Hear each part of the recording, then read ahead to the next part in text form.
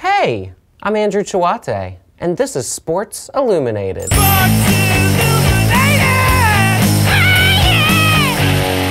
Ronde Barber was just hired by that adorable new sports network, Fox Sports 1. This kind of sounds like a bummer for the ESPN crew. Still got laid that night. Still got laid that night. Still got laid that night. Still got laid that night. Still got laid that night. Barber's pretty excited about his new gig, but he is a little worried that he might be confused with his twin brother, Tiki. Therefore, he is not fucking anyone. The PR peeps at Fox are also concerned, so they've suggested that he sign off all his tweets with the hashtag, I ain't Tiki.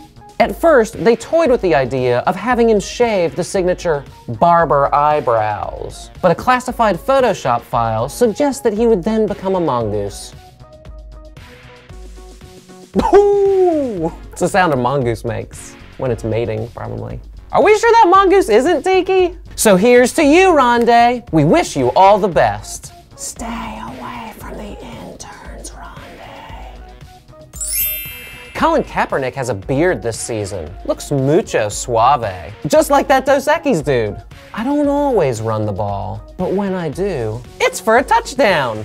I don't always quarterback the San Francisco 49ers, but when I do, I send my backup to Kansas City. That's what you get for going to school in Utah, really. I don't always have tattoos, but when I do, old people are absolutely repulsed by them. I'm against old people. I'm not always Harbaugh's glory boy, but when I am, it's delightfully sweet. I don't always chew gum. I'm not always half black, but when I'm not, I'm racist.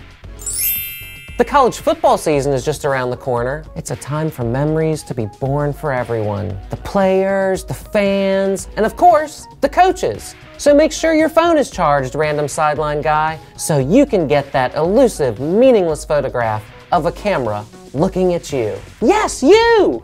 Oh, I can't wait to show this to the guys back at the dorm. Come on, man. Act like you've been there before. Of course, it's not all fun and games when it comes to football. Not everything can come up Rose Bowls. That was me as a Rose Princess, I think. Princess of the parade. And there's always that pervy guy on every bowl selection committee, just pushing, nay, thrusting for the Beavers to play the Gamecocks.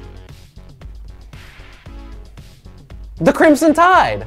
Is that a menstruation joke? Let's do the fan. Whoa, man.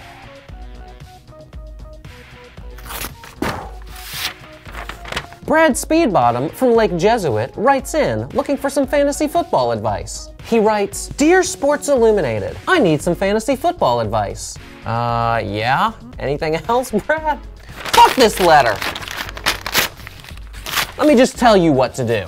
Definitely draft the Cincinnati Bengals defense, because those uniforms are dope. I love tiger stripes. Whatever you do, draft Tom Brady in the 5th round. Trust me. Sleepers! Do not sleep on them. Sleep with them.